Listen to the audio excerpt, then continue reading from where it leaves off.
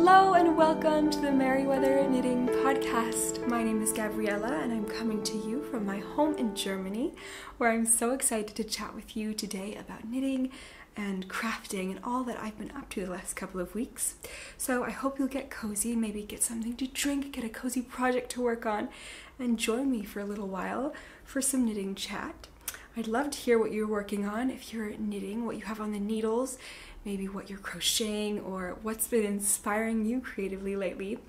I am just in the full swing now, finally, of autumn knitting. I'm saying that as I'm sitting in front of a very sunny window on a very warm day. I have the balcony door open. It's really a lovely warm day today, but I feel like finally I've embraced autumn and I'm just feeling like it is really knitting season. I've loved knitting. I've loved my projects. I've been so inspired and honestly just itching all the time to be sitting with my needles and knitting and working on projects. So yeah, I'm excited to share with you what I have today. And for my standard amount of finished objects, I have quite a mountain. I have 3 finished objects today to share with you, which is just a lot for me. I feel like I'm really a slow knitter. I take my time and I'm just not the fastest knitter, and I don't know, it just feels amazing to have 3 finished objects. So I'll get started right away. And the project of the hour, the biggest project that I have finished and I'm so excited to share with you, is my rug sweater. Oh, I'm so excited to have this off the needles. Here it is, it's all finished. I'm so pleased with how it turned out.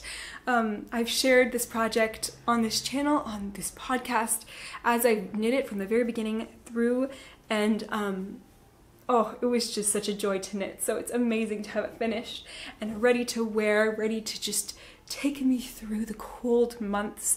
I've already worn it out on a really cool morning. I just popped it on and went to the park with my girls, and it was just the most cozy, delightful garment to have on. It feels so rustic and so fun, but it's just such a fun, very wearable sweater for me. It's giant, it's really oversized. I took a few photos, or my husband took a few photos of me wearing it when I finished it, so I'll share some here so you can see a little bit of how it looks. I'm not standing up in the photos, so it's not completely you can see everything, but it really is such a cozy, big, oversized knit. And usually I feel like I like things that are a little bit more, not really fitted, but a little bit more tailored. And this is definitely really just giant on me, but I love it. I think it's cozy, it's wonderful, and I know I can layer it with other things underneath. I really like wearing knitwear as outerwear, and so I think this will be perfect for that because I can layer pieces underneath, and it will just be super warm when it's winter time. So yeah, that's my folk rug. I call it the folk rug because I saw a project on Ravelry that inspired me, that had changed the motif of the rug pattern. Instead of having this kind of a Moroccan rug inspired design, more geometric shapes as the motif, there were more floral motifs, and they called it the folk rug, which I just loved the idea of. I've been really enjoying folk music so much lately, listening to it, and my husband Nick is a musician, and we've just been playing a lot of folk music, and so I love that concept. I love the earthy concept of the flowers, and just kind of fit my personal taste a little bit better. And so, yeah, I decided to change the motifs rather than keeping those rug motifs, which I think are beautiful. They don't really fit my personal taste as much, and I'm really happy with how it turned out. I just really simply used the existing kind of charts that were there and filled in the blanks with designs and motifs that I wanted. So the first motif is a 3-row, 5-stitch motif, and I just replaced it with flowers. I could have spaced these apart and left one blank, and then maybe that would have looked more in alignment with the original pattern, but I like that I kept the flowers close together. I think it looks lovely. I think it would also look cool if the flowers were spaced apart, if it was the main color and then a flower and then more stitches. Does that make sense? I don't know, but I think that would also look wonderful, but I chose to do it this way, and yeah, I'm not upset about how I chose to do it. I think it looks great. And then I did another row of flowers, a little bit of larger flowers. I think that they look really cute too. And then I had a lot of fun designing this motif, this chart. I'm really, really excited about how this turned out too, because I kind of had the stitch count, you know, the row count and the stitches, and I really tried out different kind of ways of creating a cool floral or botanical motif, and I think it turned out really lovely. So I'm really happy with that as well, and I think, yeah, I think it's just a really unique and cool design. What makes me just especially just really happy and joyful about this motif is that it reminds me a lot of thistles. You know, the purple thistles that pop up the very end of summer before autumn. They were popping up as I was finishing this sweater. I saw them everywhere, and I just, like, I felt like this just such a joy in seeing this kind of reflection of this sweater in nature. The color is so similar to this colorway. It's just a bright purple that just pops up, and yeah, it really reminded me, okay, the autumn is coming, summer is coming to an end, and yeah, I just felt like this is like, actually I would rather, I think even more than calling it the folk rug, for me, I would almost want to call it like my thistle rug, the thistle sweater, because it just reminded me, these little motifs remind me of exactly how thistles look. I'll try to put a picture of what I'm talking about, these blue thistles or purple thistles or whatever exactly they're called.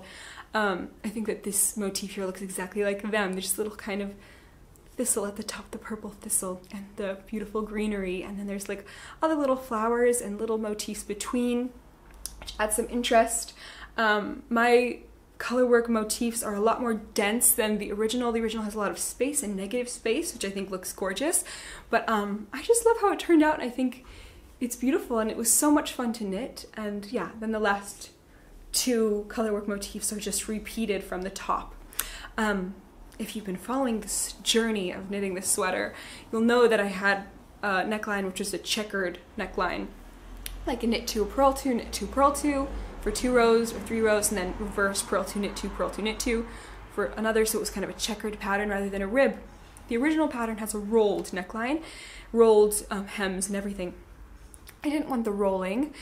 I wanted something a little bit more contained, and I ended up going with this on the hem here, 3 by 2 rib, so you knit 3, purl 2, and I love how it turned out because it really lays flat. It has this kind of large visual impact, which I feel like flows well with the design of this big oversized sweater, and I ended up doing sweater surgery to correct the neckline, and oh, it was so much fun. It turned out so easy, and it was so easy to do and so much fun to do. Just picked up the stitches and then knit up the neckline. In the show notes, I will link the amazing video tutorial that I used to figure out how to do that little sweater surgery and change the neckline. You know, because this was the cast on edge. I couldn't really picture in my mind how I would fix that, but it was actually super easy, and this tutorial I watched was such a help, so I will link that in the show notes in case you ever need help with that, like kind of going back direction, cast on edge direction, and fixing something or reworking a collar or something like I did here. And I think that that really made the sweater look so much more cohesive, and I love how it looks on. I love this ribbing. It's like, it was such an intimidating thing for me to think about doing that little surgery. I'm not a big surgery person when it comes to sweaters. I'm not a big, you know, frogger. I tend to just make it work when I make a mistake. But I'm just so happy that I decided to do it because it made the biggest difference, and I love how it looks. You know, this pattern wasn't my original intention for this yarn. When I got this yarn, I got it on sale. This yarn is, by the way, Jamieson & Smith chunky yarn, which I got on sale, and I think there's still some. It's discontinued, but they're selling it on their website until I think it runs out, of course. And I got it on sale a couple of years ago now, because I thought it looked really fun and it was a great deal, and Jamieson & Smith yarn is just gorgeous. I think this yarn is so beautiful. It's got the most beautiful, like, it's just, the colorways are so beautiful. But I chose these colors because that was all that there is and all that there was. The colorways are fuchsia and lupin. Lupin is the lighter color, contrasting color, and fuchsia is the darker fuchsia color. But I wasn't sure at the beginning what I was going to knit with it, and then I decided I would knit the Anne of Cleves pattern in the fuchsia colorway, which is a pattern from the Tudor Roses book by Alice Starmore, and it's a gorgeous pattern. That book is just a favorite of mine. I love it. It's really probably my favorite knitting book, just a pattern book. I love it so much. I have like a real love for the Tudor period. I love that period of history, the era, and so I love the patterns, and I think Alice Stormore is like maybe my favorite knitwear designer as well. Such an inspiration. But and Jade Starmore as well, her daughter, who also designed a few patterns in that book. But yeah, I bought, I think, 10 balls, 10 100-gram balls of the fuchsia colorway and 5 of the lupin colorway, thinking that's going to be enough for a couple of projects, maybe a child sweater for like the lupin colorway and then like an adult sweater. But I was 10 balls of 100-gram yarn, so like a kilo of yarn, and then 500 grams. Like, that was just a lot of yarn. I didn't realize it, but I don't know how many balls this took, but I still have quite a bit of this yarn, and probably not enough to knit a whole adult garment, although maybe if I striped, of course, and things like that. But I definitely have quite a bit of yarn, and I want to put it to good use. So I cast on another project using this yarn, which I'll share with you later. But I also wanted to share with you this, because my first plan, when I kind of left the End of Cleves pattern, because it was just, I realized it wasn't going to work for me. It wasn't going to be a sweater that I think I would get that much wear out of just because of the weight of the yarn. I don't know, I kind of don't know if that's actually true though, because now that I see it, I'm obsessed. I thought I would rip this back and take it out, but I didn't have to. I had enough yarn without ripping this out to make it work. And this is one piece of the End of Cleves. It's a pieced sweater, so there's the front, back, and then the arms. And I had already knit so high that I was shaping for the underarms. So it's a set-in sleeve sweater. I just think this is such a beautiful piece of knitting. I love this piece of knitting. I love the really unique and kind of, yeah, unusual cable motifs. I think it's so cool. And I don't know, now that I've finished a sweater without having to rip this back, I'm wondering if there's something I could do with this sweater piece. If there's some way that I could put it to use. I definitely don't have enough yarn for knitting the whole sweater, I'm pretty sure, unless I were to like, no, even if I were to knit another piece with like a different yarn color, I don't think I'd have enough yarn. But I just think it's so cool, and yeah, it's just almost sad to rip it back now that there's no reason. So I was thinking maybe I could make a pillow out of it or something, or I could put it in some other project, but I don't know what. I really don't know. And I don't know if I really want a blanket like this. Also, what yarn can I use besides, I don't know, I don't really have any corresponding yarn of this weight. I'd have to double up. But yeah, I'm just trying to think about what to do with it, because it seems like too sad to now rip it back, now that I didn't have to for the other sweater. So let me know if you have any ideas about what I could do with this gorgeous piece of cable knitting. It's a very intricate knit sweater piece. The cables themselves are so beautiful, or the ribbing is like cabled ribbing. It's just so gorgeous, and yeah, it's too much of a shame to throw it away. Or yeah, I wouldn't throw it away, of course, but like to just rip it back or let it languish. Yeah, I'm not sure what to do. I just love it. I feel so sad, like just letting it go to waste. So tell me if you have any ideas for that, because I think it would be cool to make use of it in some way. But anyway, that's my first finished object. Thank you for joining me on that journey through this sweater.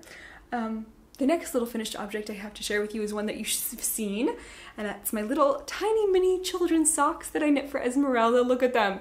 They're so cute. They're uneven because I poorly calculated the amount of yarn I'd need for these mini socks.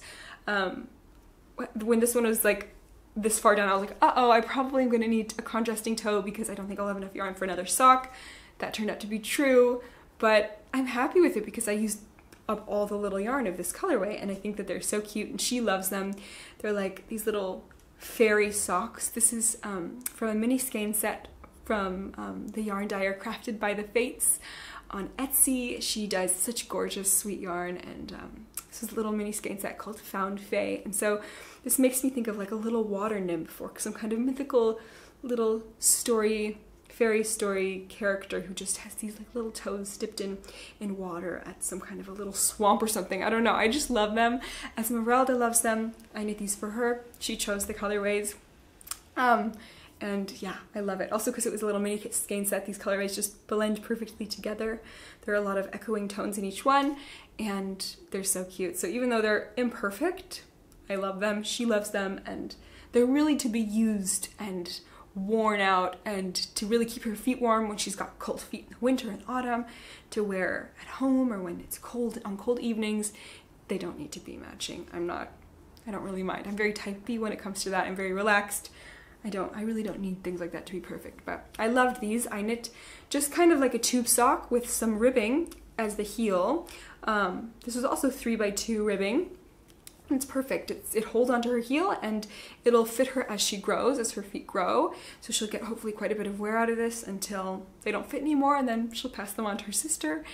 And then then they'll get more wear. So yeah, I love these socks. I'm so happy with these little fairy water nymph socks.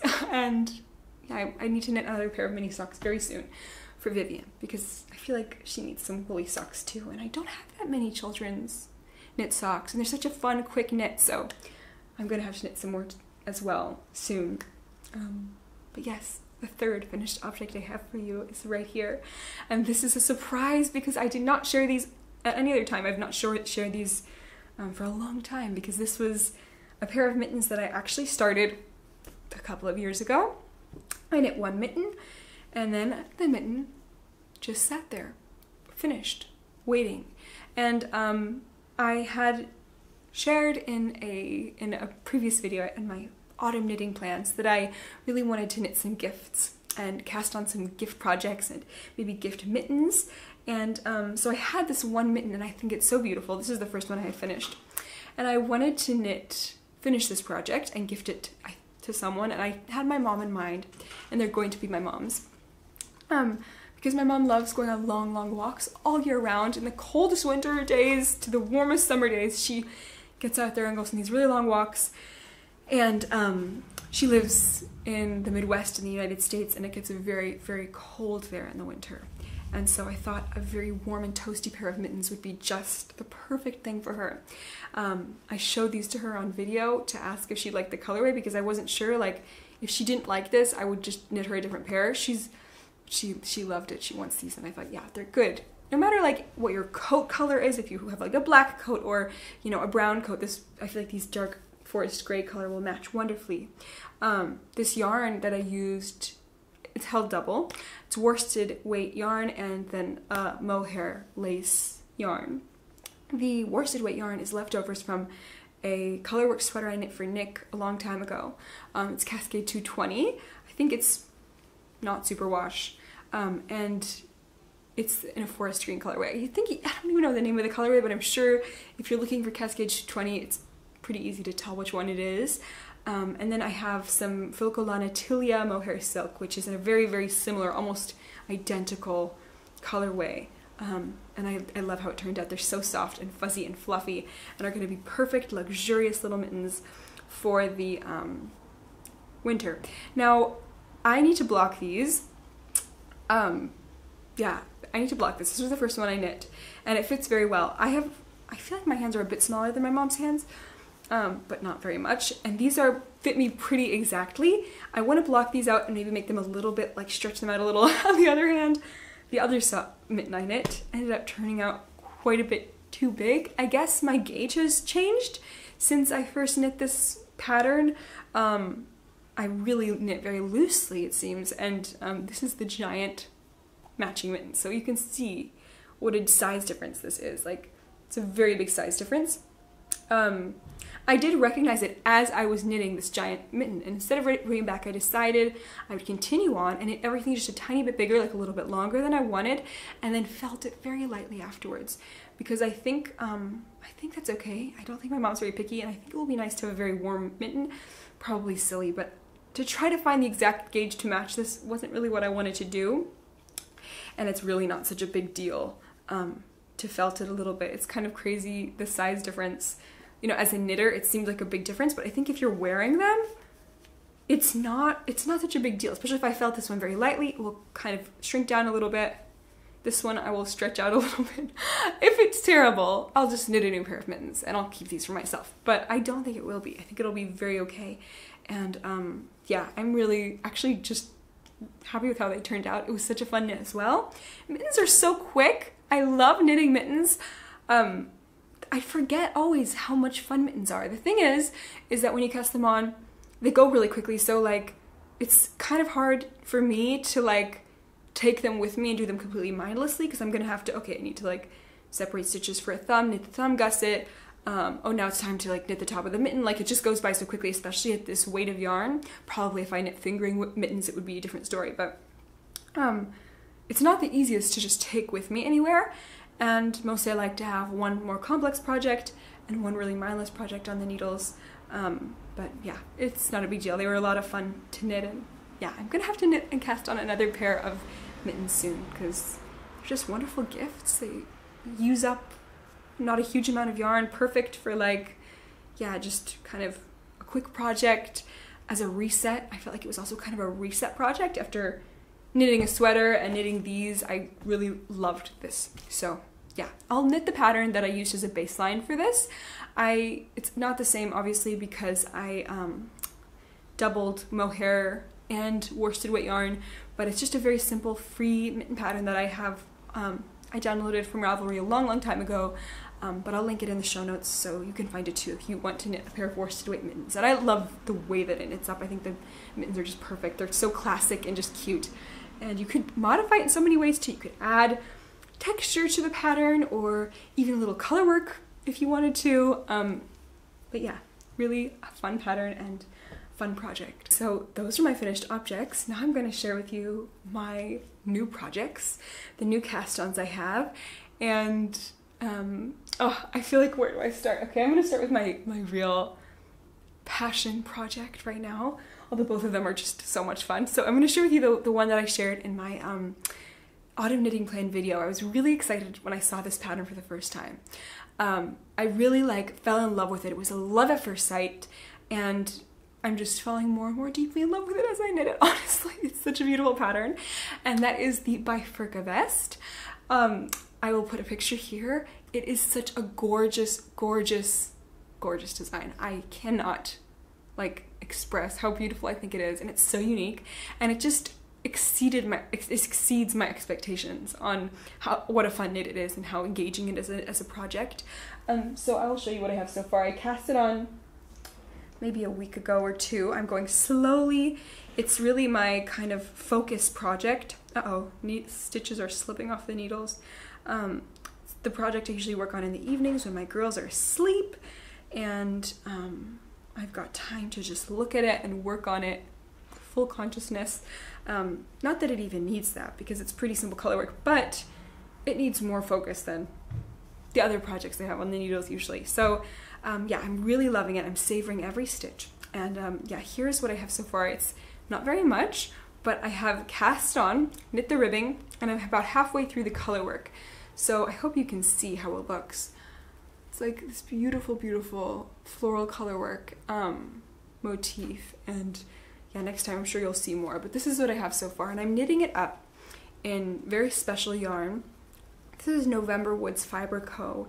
yarn that is from November Woods, which was a beautiful yarn company that's now closed its doors, but it was my friend Alexandra's company. She also had a knitting podcast and is just such a lovely creative person, and she gifted me some of this beautiful, beautiful yarn. We did a yarn swap, and I was waiting for the perfect project. I knit a project up with some of this yarn, but I've been waiting for the perfect project to just use the rest of this yarn on, and I think this project is just right for it. I have this the main colorway, which is called Fox Prince, and all this yarn is naturally dyed. She naturally dyed all her yarn, and yeah, it's just a beautiful subtle brown, gorgeous earthy shade. And then the other contrasting yarn colorways, right here, I'm trying to find it for you, it's all tangled up here. I have these two from a little mini skein set she shared with me as well. The mini skein set was called the Light Keepers, or it was called the Lighthouse Keeper, I think. It was just a beautiful set, and it's these two other earthy, very beautiful tones. One of them is a bit more pink, and one is a little bit more sandy, and I think that they together are just the perfect little marled contrast. It's a very subtle shift of color, and I love how it looks. I think that these subtle earthy shades are just so beautiful with this design. And then for the mini skein set, I also have some I have some blue yarn and some other kind of creamier yarn and some pink yarn. And I'm using that for the cast on edges. All the edges you can have the option of putting in some contrasting yarn color, and I'm doing that. I'm putting some for the neckline, for both of the sleeve or arm cast off areas, and also the bottom. And so I'm using that. It's an indigo dyed colorway, and then there's this beautiful pink and there's this beautiful cream, and I'm just going to use them as I can, getting the most out of every single little millimeter of this yarn. I think it's so beautiful. And I'm loving how it's turning out. It's a very lovely, a little bit rustic, but not scratchy at all base. 100% wool, not superwash, and I'm knitting double. I'm holding it double because this pattern calls for DK weight yarn. Now, I was informed by a test knitter of this pattern that it would be maybe wise to just knit one because it's tight gauge. And not even hold it double, but I actually like a tight gauge, and I think it's going to be good having it a little bit thicker. I like more dense fabric on knitwear. I like that kind of integrity of fabric. Of course, it depends on the design and the pattern, but I do like a more dense, kind of tightly knit gauge, so I think it's wonderful, and I like how it is so far. I think I'm going to get a lot of wear out of this when it's done. I'm just really excited. I'm knitting this size 3. We will see how it fits. I did knit a swatch to make sure I get gauge. I didn't knit a colorwork swatch, which I think probably was a mistake because I really do knit colorwork very loosely. I don't know, when am I going to learn? I don't know. But, you know, it's okay. We're making do because I don't have any smaller needles than these. These are a US 2. I don't have a US 1. I'm using Chowgu red lace needles, and I don't have any smaller than a US 2, so, which is 2.75 millimeters. So it is what it is. I'm gonna make it work and try to just figure it out as I go, but it's a vest. I think it's gonna be forgiving enough, and it's just so beautiful, and I'm loving the process. The design is also really unique in its construction. I've never knit anything with this kind of construction before. It's like modular knitting, which is really, really cool, and yeah, it's so much fun. So I can encourage you, if you've seen this pattern and you want to cast it on, do it. It's such a fun knit, and you will not regret it. I also think, like, knowing that it's just a vest is really a fun thing, because I feel like I rarely knit finer color work sweaters, because I just know that they're going to be such a long project, and this is a perfect kind of introduction into that, because it's just a vest, and it's not a ton of color work, it's just this beautiful piece here. I'm so excited to see it grow and progress, and then to wear it, because I shared in my knitting plan video, but I think I'm going to get a lot of wear out of that through the whole season. I'm really trying to focus on combining beauty and function in my knit process and in the pieces that I choose to knit. I think, like, I've chosen sometimes patterns which are maybe not as functional but are really beautiful, or like vice versa, very functional but not super beautiful, and I really am drawn to beautiful things, so I want to put on things that I feel good in, that I love the look of, and if it's a colorway I love, or a motif I love, or a design that flows well and that I feel it's very flattering and comfortable, I'm inclined to wear it. I feel like that goes without saying. I'm sure that everyone feels that way when it comes to what you choose to knit and make for yourself and your wardrobe, but I'm really trying to be conscious about that. And I think sometimes I see a pattern and I'm like, wow, that's so pretty, I want to knit it, but I just end up realizing, okay, am I going to wear it? Probably not. Or I'm like, oh, it's a very wearable pattern, but then I'm like not that into the idea of knitting it. So I'm just trying to be conscious every time that I choose a pattern, that it's going to kind of fill those criteria and really be something I wear and love and that's useful for me and practical. And so that is one that I think will be those things.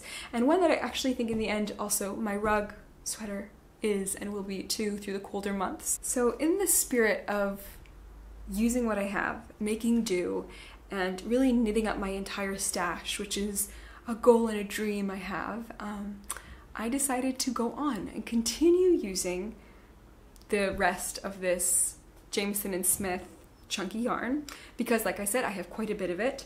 And one thing that I knew I would love to knit from it is a little sweater for my daughter. I feel like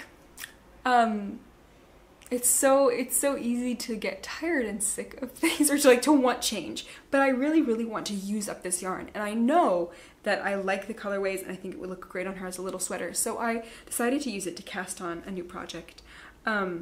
I really think that it's going to be very cute, and it's kind of a little bit of a match to my rug sweater, kind of a little bit. And it's just a little sweater for Esmeralda.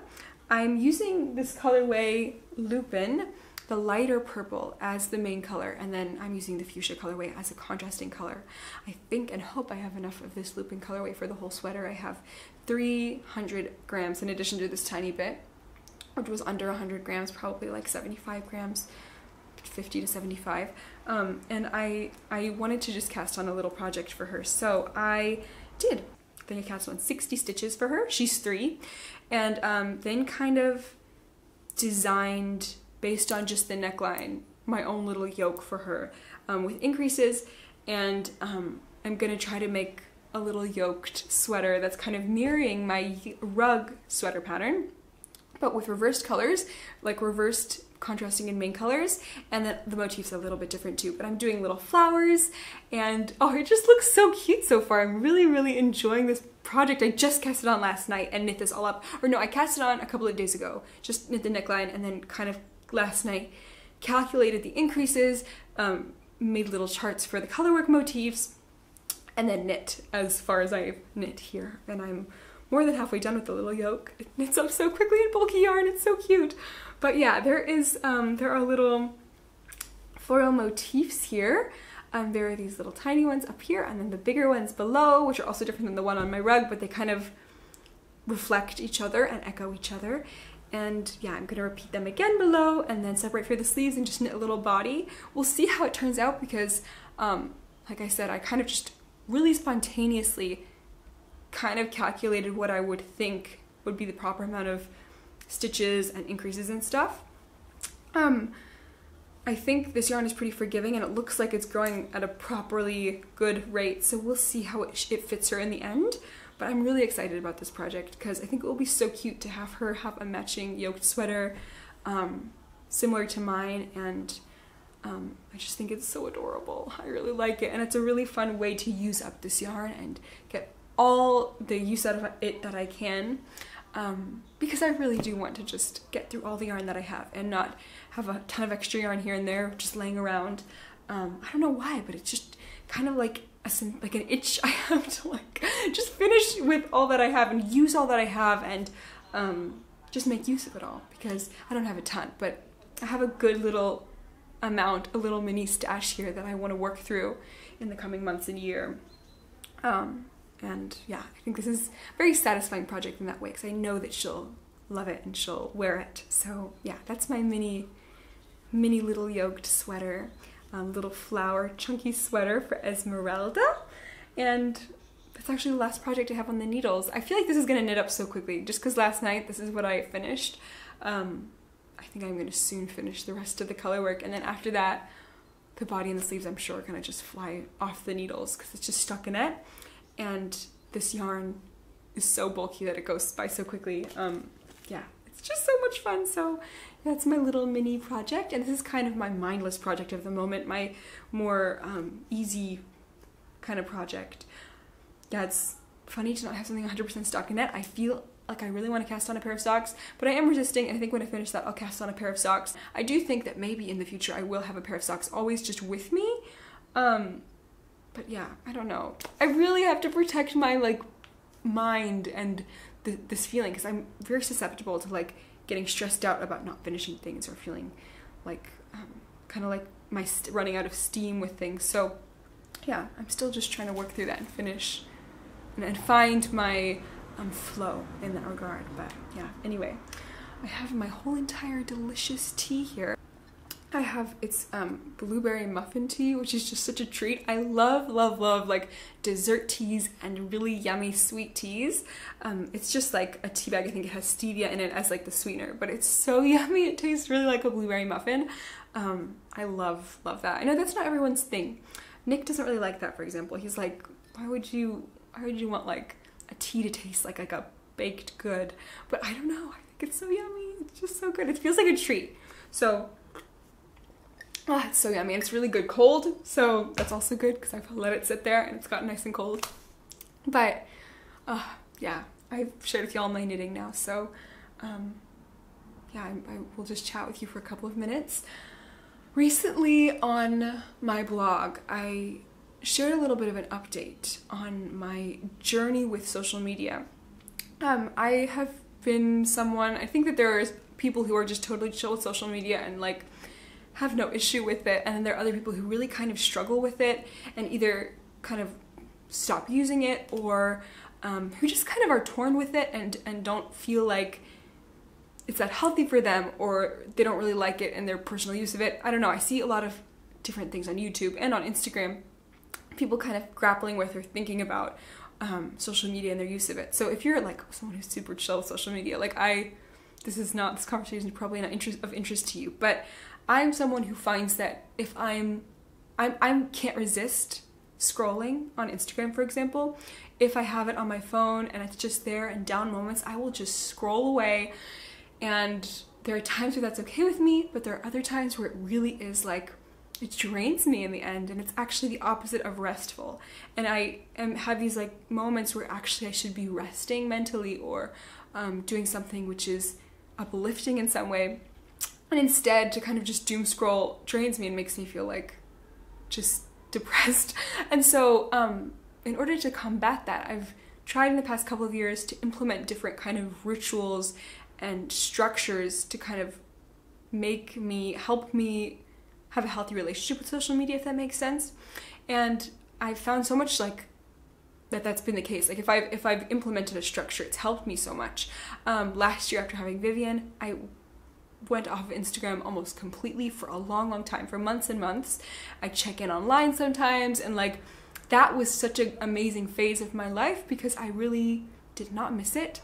I miss certain things about it. I miss staying up to date with friends and seeing different people, and there is a lot of inspiration to be found, but it was actually, honestly, big picture, amazing. Great for me, and honestly, I read so much more and ended up feeling much more like restful mentally, and yeah, it was just amazing for me. But I've returned to Instagram in the past couple of months and have just really like enjoyed it and been like, but then kind of fallen back into habits of like just doom scrolling in a way that I didn't like. And so yeah, I kind of wrote this blog post recommitting and rethinking about how I would engage with social media. And in the last couple of weeks, I've implemented those structures, and I feel like it's been such an amazing experience. I feel like so much more, I don't know, in control is a strange way of saying it, but I feel like it's a much more restful engagement I have with it, and I can get the benefits of social media and enjoy it without being overwhelmed by it or overstimulated by it. Because I think like I'm highly sensitive to that stimuli, and it's then too much for me. But yeah, so now I've like kind of had the schedule of deleting the app, turning it off most of days of the week, and then having it back on my phone for like 3 days a week or 4 days a week. And sometimes it stays on for an extra day or two, and that's okay. And then, but usually I have this now kind of like this calibrator or like some kind of like measuring system within me in my mind where I know it's okay, I'm feeling overstimulated, like I'll delete it for a couple days. And that's just been so good. So I can just encourage you, if you are someone who also feels torn or overstimulated by, or like social media, you have this kind of ambivalent relationship with it, to try to find a structure which works for you. Really just deleting the app. It seems like it's a hard thing, but it's so easy to delete it and then re-download it and log in. It takes like 10 seconds. And think about back in the day when we were on the computer, we would like have to log in all the time. It takes like 10 seconds to log in and download. It's so easy. And having it for me off of my phone, out of sight, out of mind, is just a great help. And then on the days where it's on and I'm on there a little too much, I feel it so acutely. That helps me keep this kind of inner compass about when it's then too much or when it's okay. And yeah, and my husband Nick has now gotten rid of his smartphone altogether, which has also brought in another kind of ambiance into our home, because he just has now like a dumb phone. He has a Nokia phone, and it's just been so cool. So yeah, anyway, kind of an interesting tangent to go on right now, but I did post a blog about it, and so I was wanting to share with you, because since then it's been a couple of weeks and I just feel like it's been so good to have these structures. And yeah, if you are interested in that, or you would like to have ideas about what structures could be, I'll link my video I made on structural ideas for finding boundaries with social media, and I'll link my blog post too below and in the show notes too. But yeah, tell me if you have if you have any kind of how your relationship with social media is, if you find that you have an ambivalent relationship towards it, why, if it's because it's overstimulation, if you feel like pressure to perform. I know some people have that. That's not so much my case. I almost like want to post more. I feel like I tend to not, which I want to get in the habit of, because I do think one benefit of like Instagram, for example, is having this amazing kind of a journal or a diary of things that you've done, or places you've been, or things you've made. And I think that's a really fun aspect of social media, and one of the reasons why I want to stay engaged with it on some level, because I just like to look back and see, okay, what have I made, what have I done, where have I been, what did my days look like in a certain season of life. And that's for me a really positive aspect of Instagram, for example, or social media as a whole. I really just use Instagram. I don't have TikTok. I've never had that, or really any other social media platform except YouTube. But yeah, anyway, that's that. Other than that, I've been working and naturally dyeing things, fabric, textiles. I decided not to share it here because I'm going to share that, I think, in a different time, a little bit more contained than natural dyeing that I've been doing.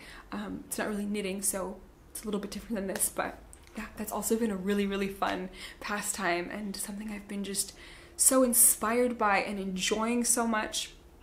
And yeah, I don't know, I think like working with textiles is really just so much fun, because it's such a tactile experience, creative experience, and it feels like you're working with living materials, which I always have loved. In another life, a long time ago, I used to work as a florist. Before I moved to Germany, that was my main kind of job, career path, was floristry and floral design.